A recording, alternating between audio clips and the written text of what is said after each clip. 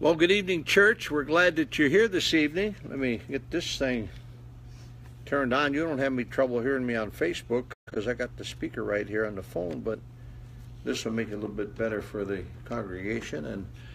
And we're glad to have a Facebook audience, and we're glad to have you that are in church. We had a wonderful time finishing out the 5th chapter of Galatians this morning.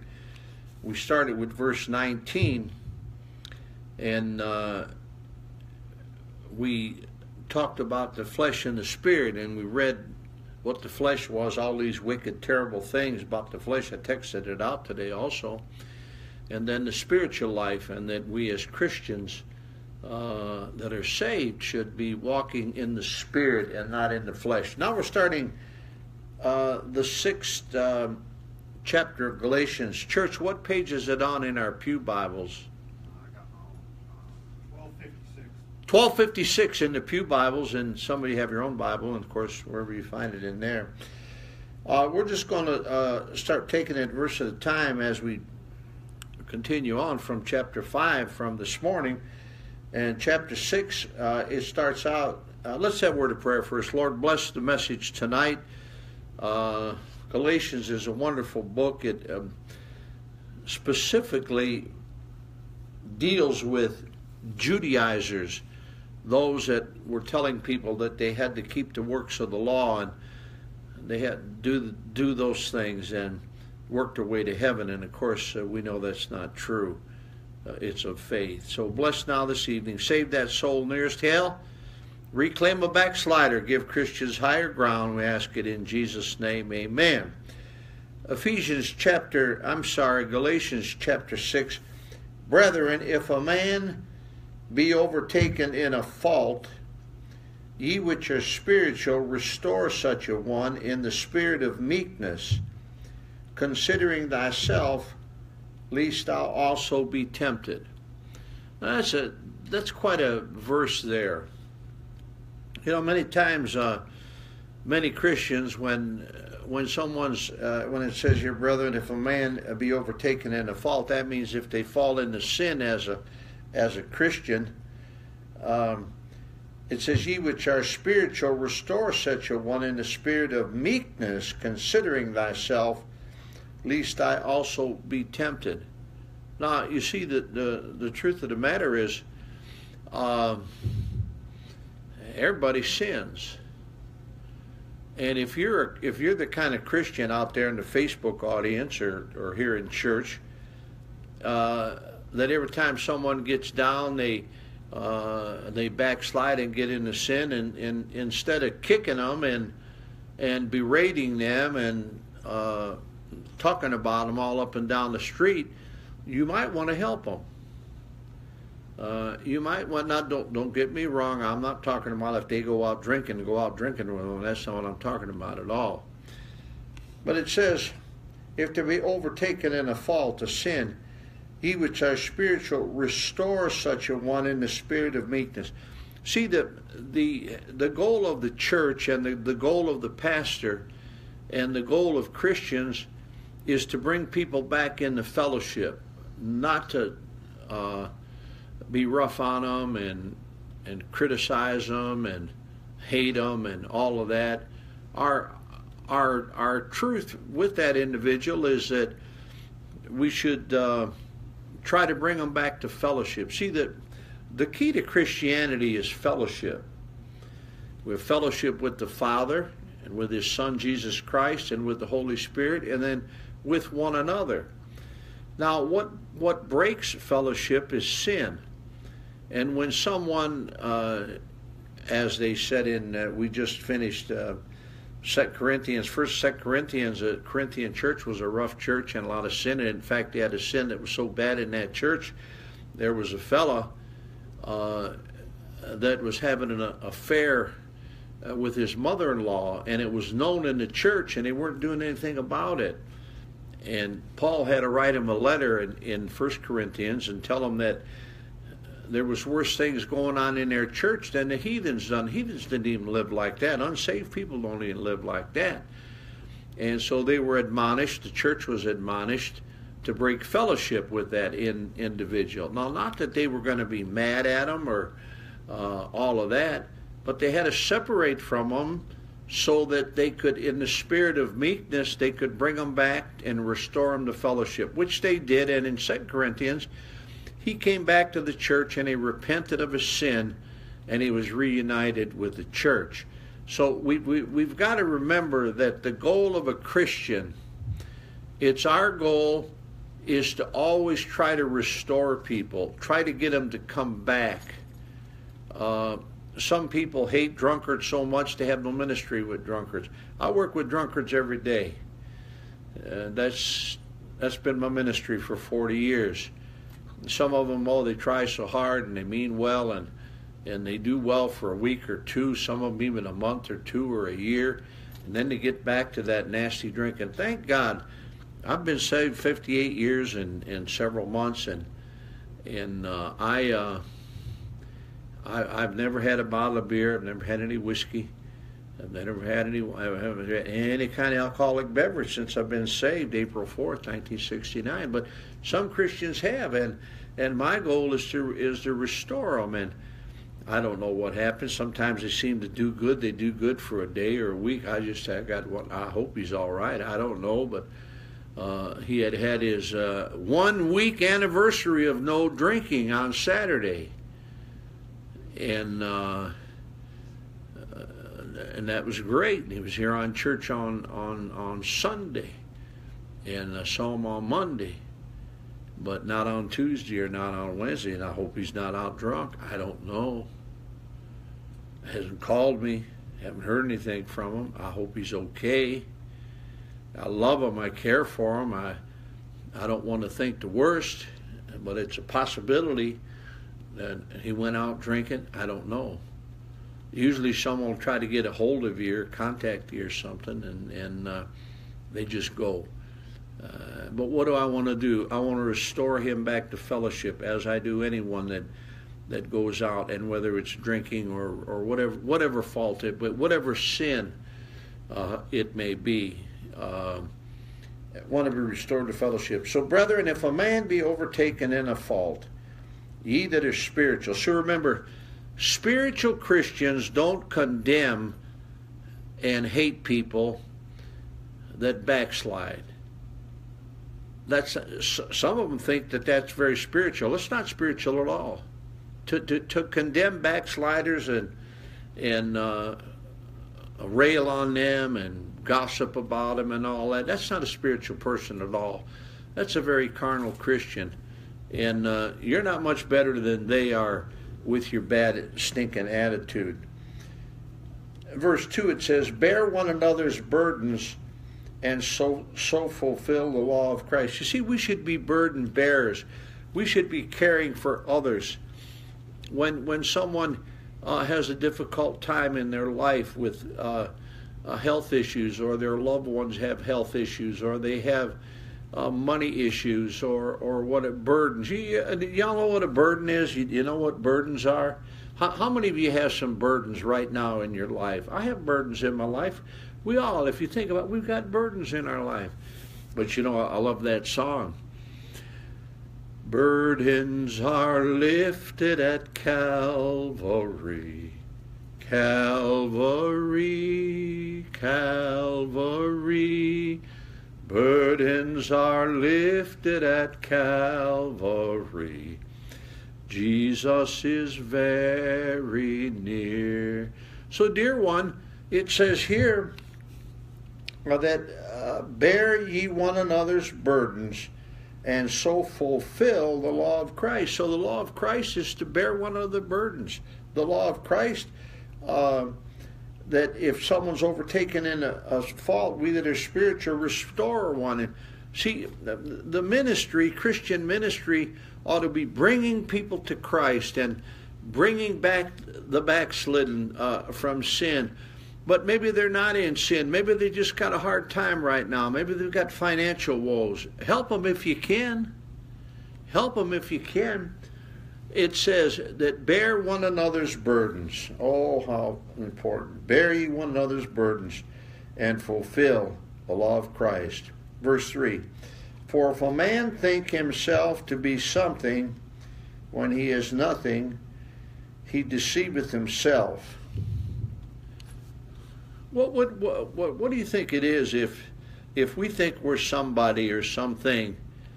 You know what? You know all that is just pride. It's pride and arrogance. I wish I kind of feel sorry for him, really. I guess you say, well, why do you feel sorry? I kind of feel sorry for the President of the United States, and let me tell you why I feel sorry for him. You say, why do you feel sorry for him? He's a billionaire. He's the most powerful man in the world. I mean, he has the power to. He has the power of clemency where he can at the stroke of a pen forgive a murderer and turn him out of prison. The president has that power. Did you know that? The president has that. Some of them have. And some of them, shame on them for doing it. Now, I know sometimes there could be some kind of a case where it was mistaken identity, blah, blah, blah. But usually the judicial system can take care of that. But the president has so much power, he can free people from prison or whatever. But I feel sorry for him. And you say, well, why do you feel sorry for a billionaire president I'll tell you why I feel sorry for President Trump. Because he's so proud and arrogant. He's full of himself. If you ever notice when he gives a speech, he speaks on TV every day, and he's always telling you how great he is. That's not humility, and that's not godliness. And I just say that. And let me just say this: I'm not against him. I'm not a Trump hater. I voted for him. Now, if I'd have voted for him for one reason, that he's for saving babies' lives and not killing them. He's against abortion. He's not for it. If that was the only is that the only thing that I'd have voted for him just for that. I'd never vote for anyone for killing babies. Hillary Clinton was for killing babies, and Trump wasn't. He made the best statement of any president that ever ran for president of against abortion. And there's other reasons I voted for him. I think he's got some good ideas in a lot of things. But I feel sorry for him because he's so proud and arrogant.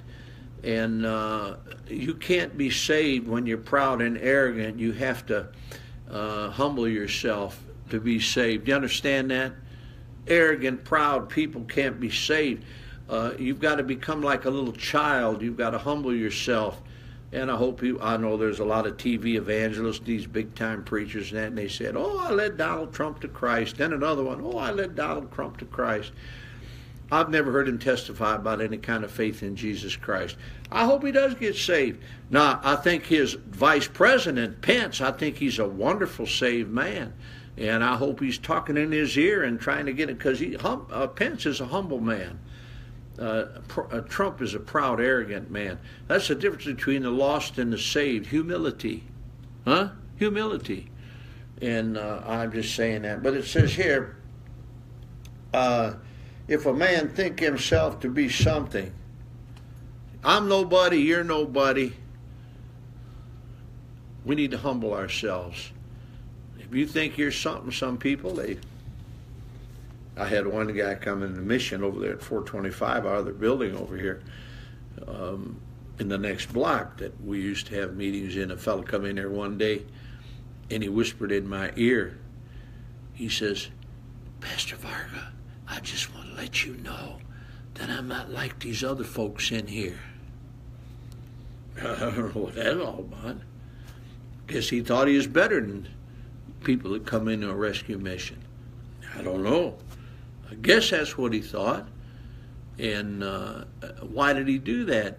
He was proud and arrogant, and he didn't want to identify with sinners. Now, you better want to identify with sinners. You know why? Because you are one. And I am one.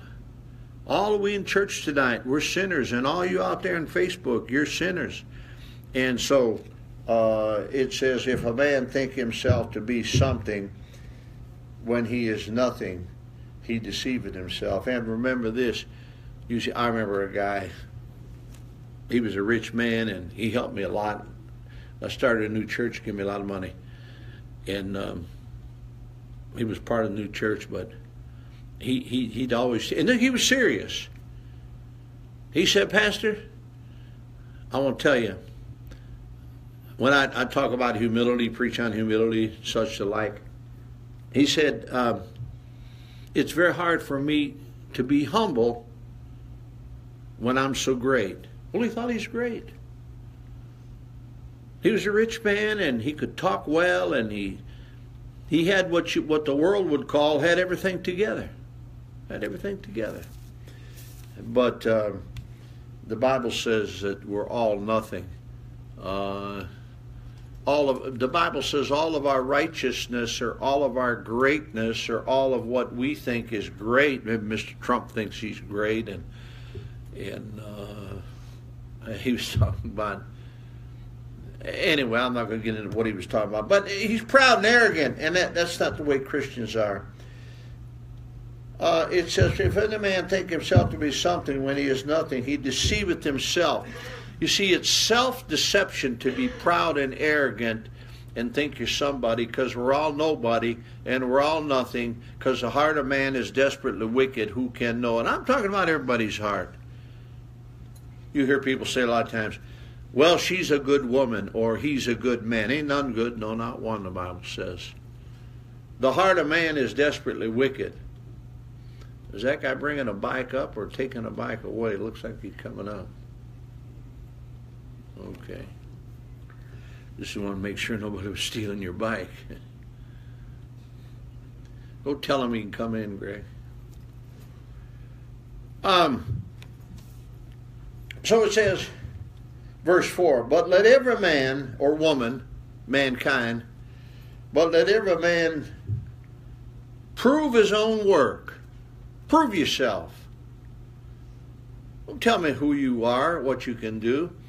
One of the scariest things is when someone comes in the door here, has come through my door of the church in any time past in my 40 years of ministry, and all of a sudden they tell me how great they are. How they're the greatest thing since sliced bread, you know, and they're just telling me all about themselves, how wonderful they are. Oh no. Don't tell me about yourself, friend. Show me who you are by what you do. Show me what kind of Christianity you have by what you do. Let every man prove his own work. For the fellow just come in. We're in, that's okay, Galatians chapter 6, and we're on verse 4.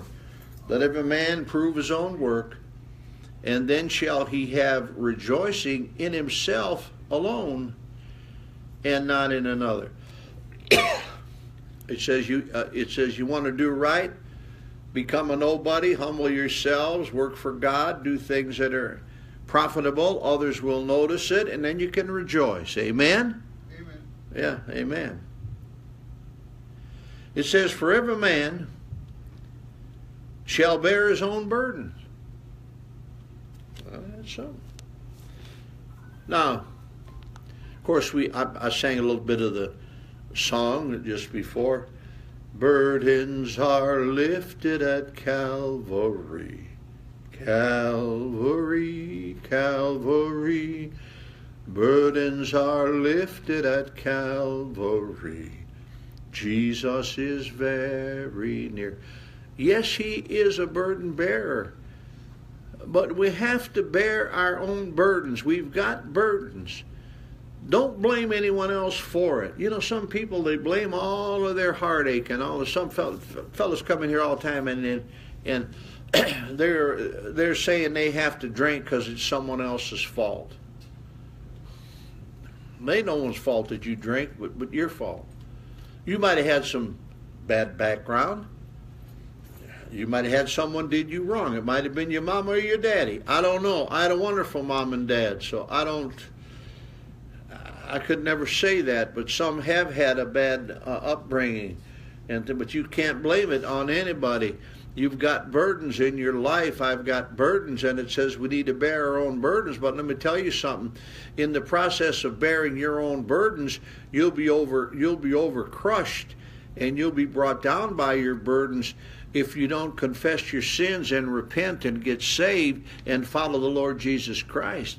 Because when you have that relationship of having a heavenly Father and having God the Holy Spirit living within you, then you can walk in the Spirit and not fulfill the lusts and desires of the flesh.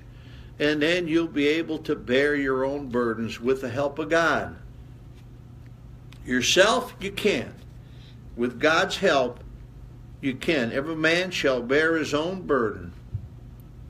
Verse 6, let him that is taught in the word communicate unto him that teacheth in all good things. That's what it says. You ought to take care of your preacher. You ought to take care of the pastor. You ought to take care of a spiritual leader. That's what it's saying. I'm in a position. I'm supposed to get a salary from the church and from the mission. I don't take it. I take a little housing allowance. That's it. I don't need that because of my past and Social Security and pension and such alike things in my past. I'm fine. But it's just saying here that if someone's a spiritual leader that's teaching you the Bible, the church has a responsibility I know some pastors. I encourage pastors. I say, you need to teach you. I know some pastors that are pastoring a church and taking care of a congregation, working 2 and 3 jobs, and can't hardly make ends meet and can't hardly pay their house payment. And they got pretty good sized churches. I say, something wrong with you. I says, why don't you, they need to teach their church this particular verse. And there's much scripture that supports that he's a valid pastor. I've known several that are that way, and yet they feel a responsibility that they don't want to have the church to support them, and they're going to work themselves 2 and 3 jobs and can't hardly even and have a bunch of kids and support their kids and go around with secondhand clothes on and that. And I says, that ain't necessary. The Bible says, as it says here, it's not my case. I'm not begging you for money. I don't take a salary from, I give to the church. I don't take from the church. It says, let him that is taught in the word communicate unto him that teacheth in all good things. You ought to pay that pastor's house payment. I don't have a house payment. You have to pay my house payment. Don't worry about that. My house paid for. And so you see what I'm saying is this is just an indication that church members ought to take care of their pastor and take care of their preacher. Now, if he's in the position he doesn't need that, as sometimes happens, and is in my case, that's okay. And, that's the way it is. Verse 7, be not deceived. God is not mocked. For whatsoever a man soweth, that shall he also reap. Oh, this thing of sowing and reaping, it's in the Bible, but I mean, unsaved people can't deny this, can they? What kind of, I saw a guy, they were selling something on television, and I just watched it. They was trying to sell popcorn, and they showed a farm in Iowa, and they actually showed the machine. They're selling popcorn, and they said they had inbred this popcorn and everything, and they got popcorn that the stuff don't get in your teeth in that. It's just mostly all, I guess it's almost like that fake popcorn you get. You know, stuff you get in the bag that's fake. It's just stuff. It's not. But this is real popcorn. It's kind of spongy. I don't know. No, they just said this is popcorn. I don't know. I mean, they just says it's popcorn without a hull. Without a hull. and they said you can just eat it and it don't get in your teeth, and I don't know, and it was, I seen the price they wanted.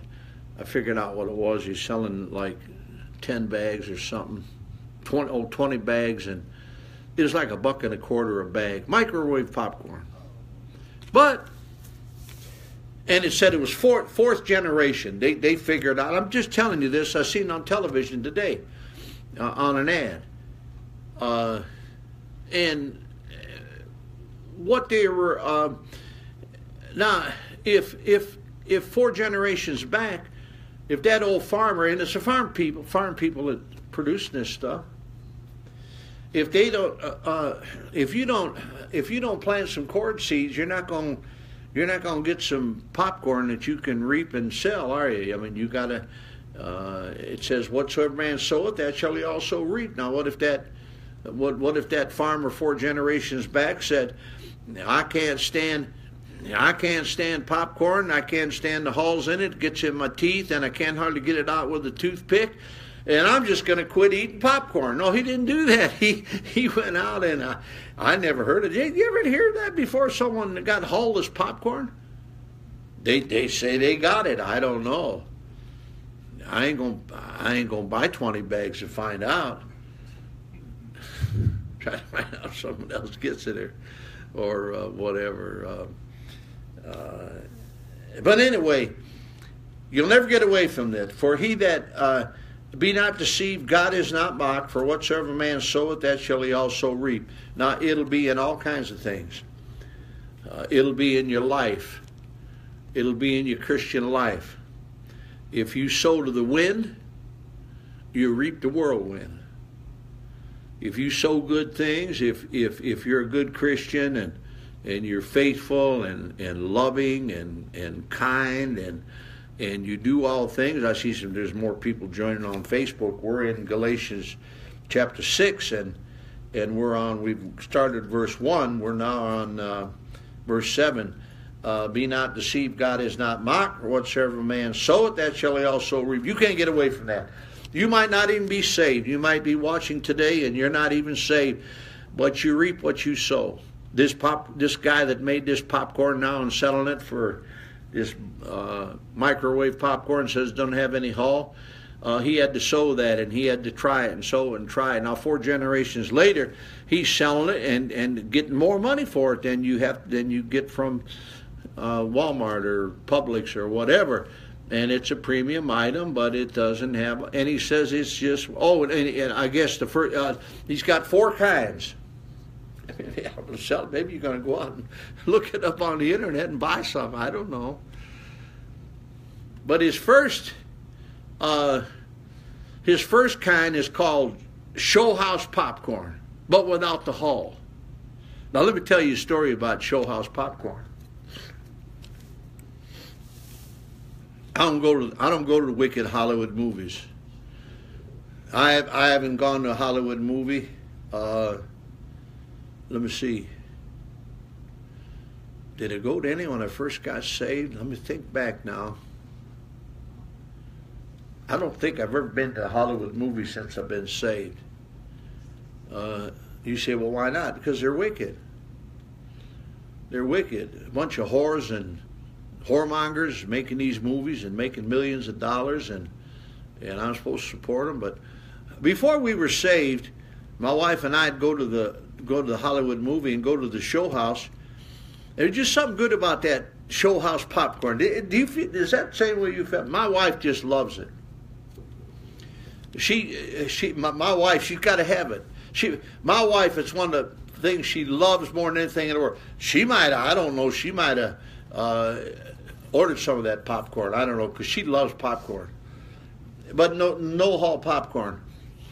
But now, all this time I've been saved, she said, honey, pull up there by the show house and go in there and get me some show house popcorn. I said, I ain't going on no dirty show house. I said, we're just going there to get pop. They don't know that. One of my church members or someone knows me preaching against the show house and say don't go there. And then they see Varga going into the filthy movie house. So I ain't going in the show house. I said, if you, but I got to have that show house pop. She's nuts about show house popcorn. I said, we're going to have to get your grandkids to go in. You have to get your kids to go in. You have to go in yourself. But this preacher is not going in to the filthy movie house. You might not agree with me. We got Christians that they got the Netflix and the on and on and on, and they download the filth and watch it in their house. God help them. But that's the first one he brought out. Show house popcorn. Then, why am I telling y'all about this popcorn? Because I see them. I'll tell you about sowing and reaping, right? Fourth generation, these people. Now they're making big money off it, I think. Because they're on one of them big networks that sells stuff. I mean, they don't sell a little bit. They sell thousands and thousands and thousands of stuff. Should I give them a plug? I'll give them a plug. QVC. Yeah, QVC. Yeah, they sell that stuff. Boy, them women, they watch that QVC and they buy it and they buy it. You don't have to go. It's bad enough you go in the store and you buy all that stuff, but they just, QVC, man, that's a $1 billion industry. But anyway, and you got to have pretty good product to get on QVC. So fourth generation of popcorn makers, and he was reaping what he was sowing, and the first one he made was show house popcorn. So then, I guess he had some of the tree huggers and health nuts that didn't like show house popcorn. So he made some with less salt and less butter. That wouldn't go over for me. So then he figured out, he made the third kind.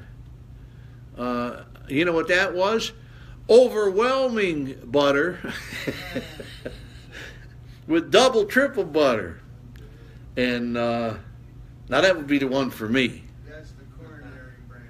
I don't know what you call it. You know, God's been good to me. I love butter. I love all that stuff. I love it, and I ain't a kid anymore. I'm 77 years old. You're shocked. You out on Facebook, you say, I can't believe it. You look so young. You're 77. I'm 77 years old. But you know what? And I might have a heart attack and die tonight or die tomorrow. But I never had a bit of heart attack. And I love it. I made myself yesterday. Now, it wasn't all bad. But I had grain bread, 7 grain bread, and I made 2 grilled cheese sandwiches. But man, I put so much butter on that 7 grain bread that, I mean, when you put it in the pan, I mean, the butter was just like, it was boiling, it was bubbling up so much under it, it was like you was frying a piece of chicken or something, you know. Well, I'll tell you, man, that was 2 good cheese sandwiches. And by the way, I had 3 pieces of cheese in one of them and 4 pieces of cheese in the other one. Wasn't real thick cheese, but I mean, it was like normal. Good cheese, though. But anyway, but God's been good to me. I haven't. It's not because I've watched myself, but I've never had any heart problem at all. Thank God. But like you said, it's coronary stuff. But But if you don't smoke and drink, then I don't smoke and drink. that way you're way ahead of the game if you don't do that. I don't smoke or drink. Way ahead of the game. Okay. Butter says you don't do it. Here we got a new guy in church tonight, but he's a talkative one. He's a talkie. Is that okay? That's fine. I don't mind. This isn't a real dignified church. We're on Facebook. You're going all over the world now. We've got millions of viewers. No, not really. If I don't participate, I won't. You like to participate, eh? You're not too pooped to participate. Does anybody remember anybody? When I lived in Detroit, they had a soda pop company named Faygo. Faygo, and they had a little guy on there, and he'd say, "I'm too pooped to participate." Then he'd drink that Faygo pop and boom, he'd come alive. We'd wire him up. Oh, let's go on. Be not deceived, verse 7. God is not mocked. For whatsoever man soweth, that will he also reap. It'd be a guy have hauled his popcorn and make $1 million or two off it. You're going to reap what you sow. You sow to the wind, you reap the whirlwind. You sow to the Lord, you have good seeds, and you do things that are good, and you'll reap good things, just like the farmer, just like this guy that's making a lot of money selling hull-less popcorn now. 4 generations of them. They got a popcorn that doesn't have a hull in it. That's a good thing. I talked myself into it. I might even buy a batch of it. I don't know. Thinking about it. That's I've been advertising for him, better get some, see if it's any good. I can tell you if he's lying or not. Well, let's go on. All right. Verse 8. For he that soweth to the flesh shall of the flesh reap corruption. What does that mean? Drinking beer, smoking marijuana, cigarettes, other drugs. You sow to the flesh, you'll reap corruption. Now, sad to say, prostitution, yeah. Immorality, yeah. Yeah, you go out here and get a hooker off of Ridgewood and go into a motel, and you might catch syphilis and gonorrhea or AIDS too. Yeah. Yeah. Yeah, that's what they got. And so it says here, for he that soweth to his flesh shall of the flesh reap corruption. But he that soweth to the Spirit, capital S, Holy Spirit, third person of the Trinity, shall of the Spirit reap life everlasting. Ha, isn't that good? Life everlasting. That's heaven. Sow to the flesh, go to hell. Sow to the Spirit, repent of your sins, turn to Christ, you reap eternal life. How many of you in here got the born again experience? You're born again, amen. Now, here's a sad thing. I hate to say this, but a born again Christian, sad to say, can sow to the flesh. We talked about it in Galatians 5 this morning in church this morning. When I read verses 19 to 26, it says, remember verse 19, now the works of the flesh are manifest, which are these: adultery, fornication, uncleanness, lasciviousness, idolatry, witchcraft, hatred, variance, emulations, wrath, strife, seditions, heresies, envyings, murders, drunkenness, revelings, and such alike, of the which I tell you before, as I have also told you in times past, that they which do such things shall not inherit the kingdom of God. That's people going to hell do those things. You should, and a Christian can do those things yet, but you shouldn't. But the fruit of the Spirit is love, joy, peace, long-suffering, gentleness, goodness, faith, meekness, temperance. Against such there is no law. And they that are Christ have crucified the flesh with the affections and lusts. If we live in the Spirit, that means if you're born again, you're alive because you're born again. Let us also walk in the Spirit. Let us not be desirous of vainglory, provoking one another. And this chapter 6 we're doing now, this is part of the same thing. You understand that? This letter to the Galatians, it was just a letter. It wasn't chapter 1, 2, 3, 4, 5, 6. That was added much later, these chapters. But this is a letter. It was a letter to the Galatians. And so as we're reading in chapter 6, it's certainly continuing on this thing about the battle between the flesh and the Spirit that we have as Christians, every one of us. He that soweth to his flesh shall of the flesh reap corruption, but he that soweth to the Spirit shall of the Spirit reap life everlasting. Continuation of chapter 5, of course. And look at verse 9. And let us not be weary in well-doing, for in due season we shall reap if we faint not. Listen, don't ever get to the point, dear one, don't ever get to the point where you want to quit doing good and doing godly things. Just keep it up. You see, I've witnessed to my loved ones, I've witnessed to people, I've lived for God, I faithfully tithe in the church. I do this and I do that. It says here, and let us not be weary in well-doing. What should you do? Just keep doing good. That's what well-doing is. Keep doing good. Keep doing right. Keep doing what the Bible says. Never give up. Never give up. Never give up. Let us not be weary in well-doing. For in due season we shall reap if we faint not. I'll tell you one thing. When you die and go to heaven, you're going to reap. And if Jesus comes back and the rapture comes, could come tonight. I wish he would come tonight. That'd be wonderful. You could reap then. If we faint not. Don't faint. Don't faint. Don't quit. Don't quit. I know pastors that quit. They get discouraged. Does it ever get tough pastoring a church? You better believe it. The problems you've got, multiplying by 100, that's what I got. I've got all of your problems, plus my own, and so on and so forth. I know a lot of pastors have been called to the ministry, and they faint and quit. You get Holy Ghost filled, and you walk in the Spirit, you won't fulfill the lusts and desires of the flesh, and you won't desires of the flesh. If we faint not, don't faint. Verse 10. As we have therefore opportunity, let us do good unto all men, especially unto them who are of the household of faith. Now you say, does it say here in the Bible that you ought to maybe do more for saved people than lost people? That's exactly what it says. That's exactly what that verse says. Look at it again. As we have therefore opportunity, let us do good unto all men.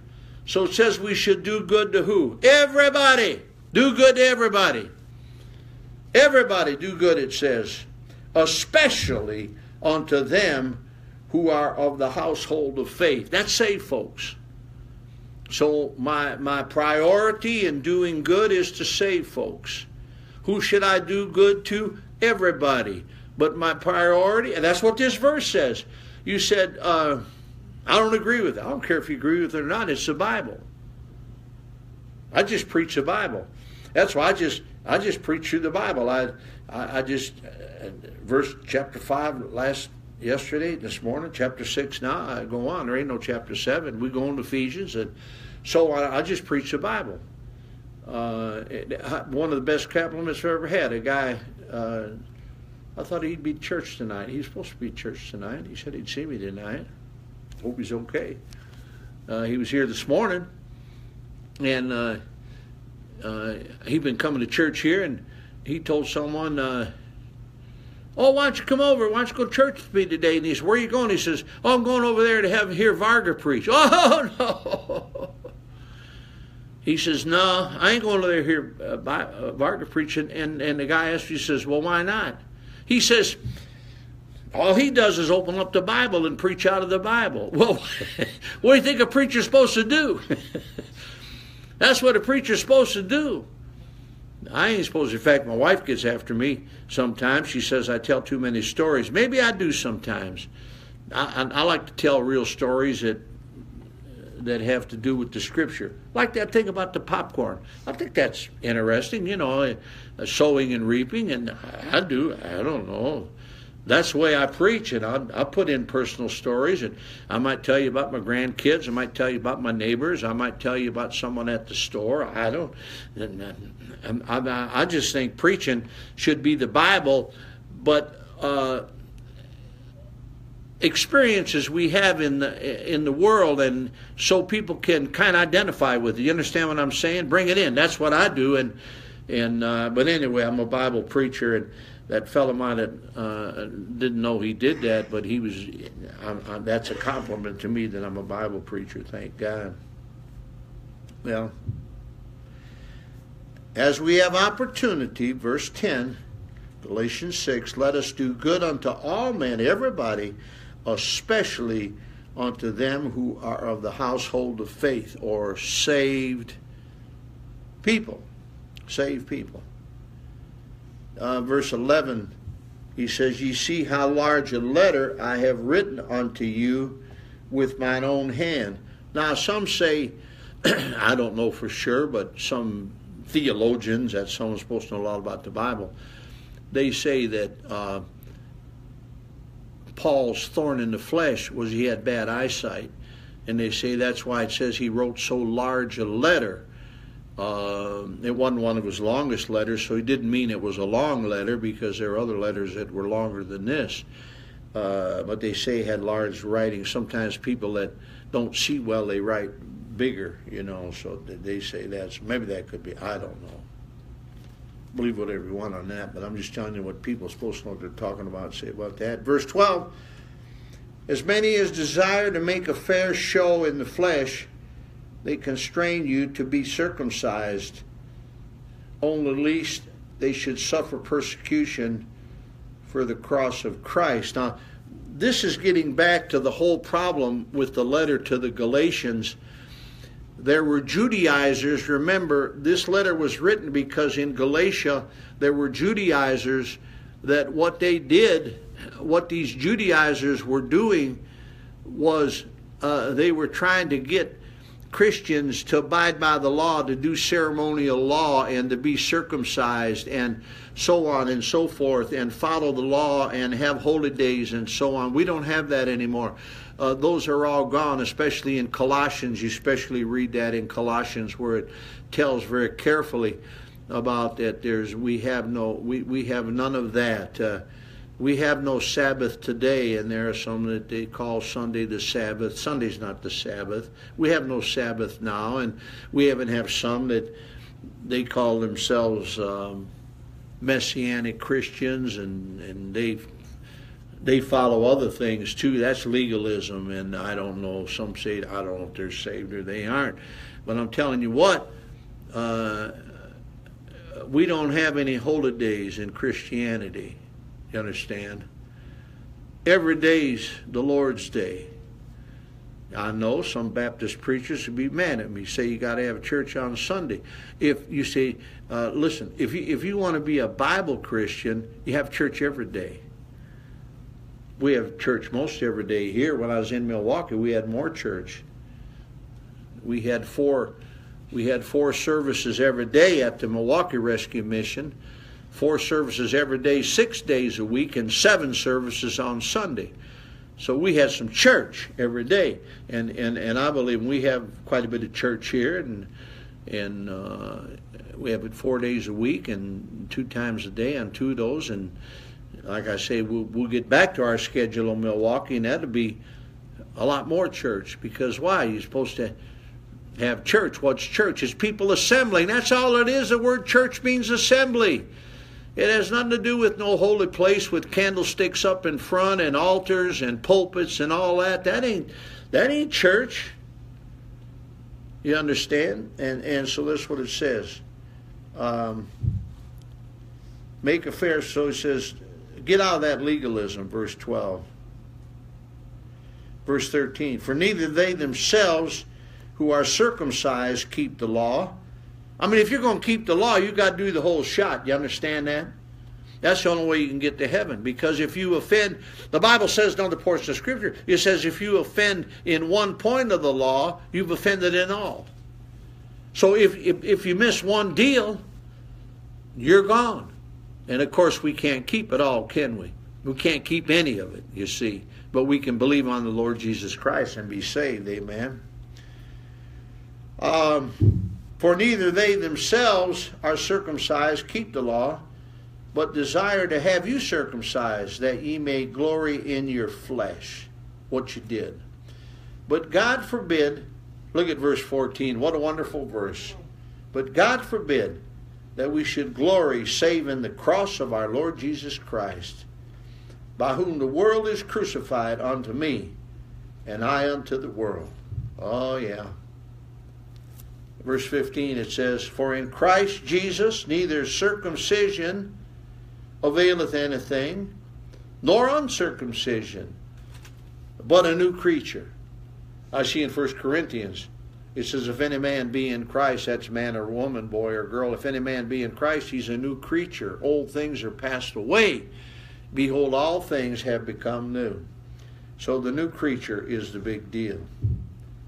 Verse 16, and as many as walk according to this rule, peace be on them, and mercy, and upon the Israel of God.